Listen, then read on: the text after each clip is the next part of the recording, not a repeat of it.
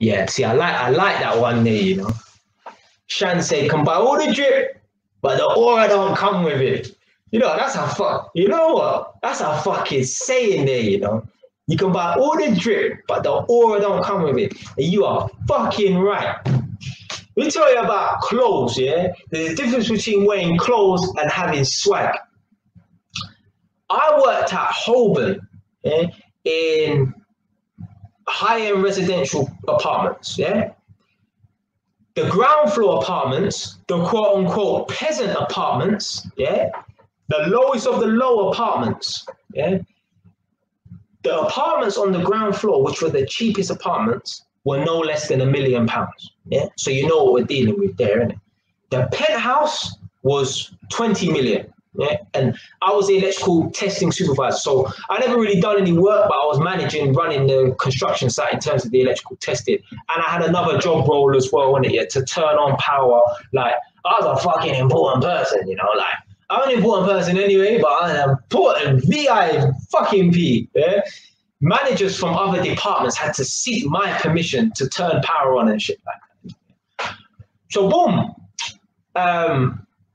during the construction phase, certainly the apartments and that were ready and people were occupying them. So there were people living in the building that we were working in. So certain floors, we had to wear shoe covers. Certain floors, we couldn't make up no noise, yeah? Or noise was limited that we could make up and that, yeah? There was some new China. Now this is Holborn, innit? And basically it was next to LSC, yeah, London School of Economics and Political Science or whatever. So it's next to LSC Uni. So a lot of the people who lived in these apartments were Chinese people, yeah. They're from China. Their parents are fucking millionaires, and they just buy this apartment like it's a fucking flat. Their luxury apartment, yeah, they'll buy it like it's a flat and their kid will live in the apartment or whatever. Like, their parents are fucking minted in China or Hong Kong or whatever. So boom. So I went to some boy's apartment, right? Because he had a problem with the electrics, yeah.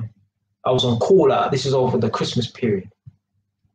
Gone to the boy's apartment now, and he was dripping.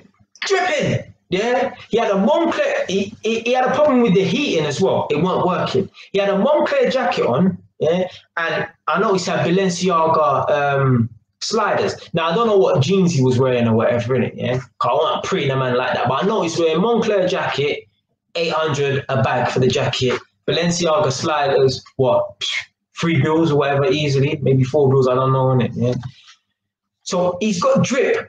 But he's a fucking nerd, fam. He ain't got no swag. And right at the end of the day, I realized, you know, no matter how, like what Shan said, no matter the drip you buy, yeah, you ain't got no swag. He's just a nerd in designer clothes. Yeah? A nerd in designer clothes. I'll tell you something, yeah? See, black man, yeah, we just got that natural swag, yeah? You put them clothes there on a black man, yeah, yeah, man will come to the door, yeah, man, swagged out, yeah, but he's just a nerd in expensive clothes, yeah. You wouldn't even know that he was really in those clothes unless you looked at the brands hard, innit? Yeah, black man, even me, if I was wearing a Moncler jacket right now, you see my me, yeah, I'll be sitting a certain way and that, yeah. That swag there, that aura, that comes from within. Yeah, no matter what clothes you wear. Yeah, if you ain't that guy, yeah, you just gonna be a nerd in flashy clothes.